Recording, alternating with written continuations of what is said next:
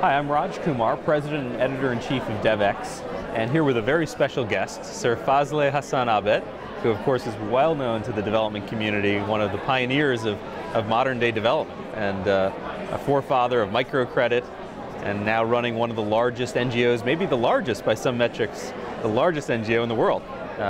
Thank you so much for spending a few minutes with us. Thank you for having me in this interview. It's a pleasure to be with you. Thank you. And I understand one of the messages you have while you're here at this week in New York is to talk about the ultra poor. So tell me what you mean by the ultra poor. Why do you think the global community needs to pay more attention? Really extreme poverty is what we call ultra poverty. It's people who live not below $1.25 a day, but below maybe 50 cents a day.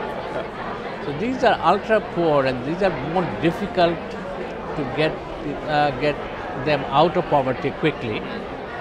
For example, we have been working on microfinance for last 40 years. Many people have come out of poverty. People who are in the borderline between poverty and out of poverty, I mean, they're easier to get out of poverty. But it's the people who are really at the bottom of the pecking order in the village. They are outside, they don't have kinship relationship which sort of holds them with them. So they are so marginalized that you find that they are, even microfinance organizations don't touch them.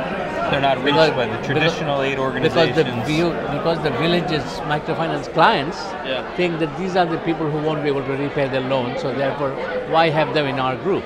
Okay. So they will be kept outside. The real extreme poverty, which we call ultra poverty, is difficult to get rid of just by existing processes of people coming out of poverty, like financial services to the poor, so that people can get into various kinds of enterprises. So these are people who needs a little bit more than just financial services to get them out of poverty. So you need some extra help to get them onto a ladder, then they can take the ladder and out of poverty.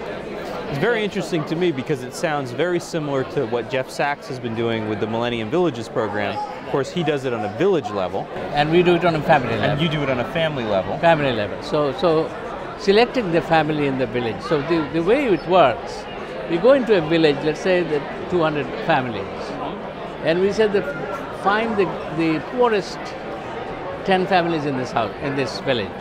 So the villagers will sit down and then rank houses according to what they think would be the richest to the poorest. Okay.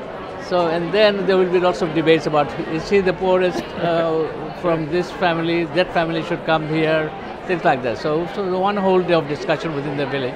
So we'll come out with the poorest 10 or 20 families. And in Bangladesh, it comes out approximately 8 to 10% of the of the population are the very, very, very poor. And then we start working with these poorest families. What we have seen that, research has shown that people go on improving it, that they don't fall back on because this has been the extreme big poverty again. Maybe there have been a couple of critiques of the Jeff Sachs model in Millennium Villages. One, that it costs a huge amount up front to do this for everyone. Right. And the second is, will it be sustainable once the subsidy is run out?